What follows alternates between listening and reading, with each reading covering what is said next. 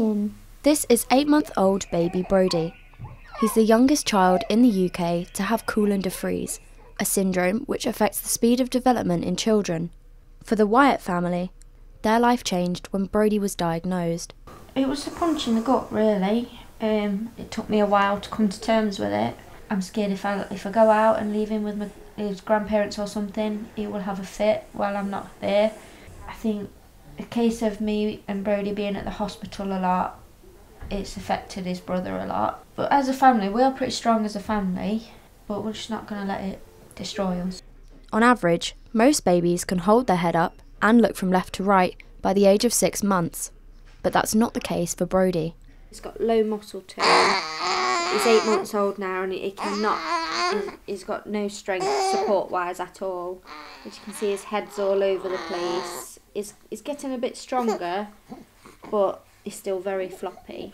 Now they're looking for answers, and to try and get them, they're fundraising to find out how to improve their baby's life. It's definitely a life-changing roller coaster ride, and obviously being in and out of hospital all the time and not knowing what the future holds is very worrying. We're trying to raise $1,000, so basically £700, and that's going to go to the Coulant-de-Vries Foundation, to Dr. Coulant and Dr. de Vries. I need more answers than what the doctors are telling us at the moment.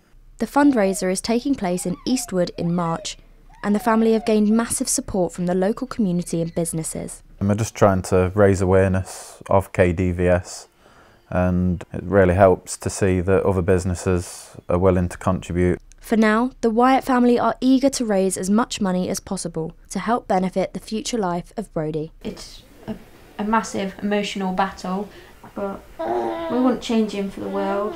It'd just be nice to know more about Coulant-de-Vries so that we can help.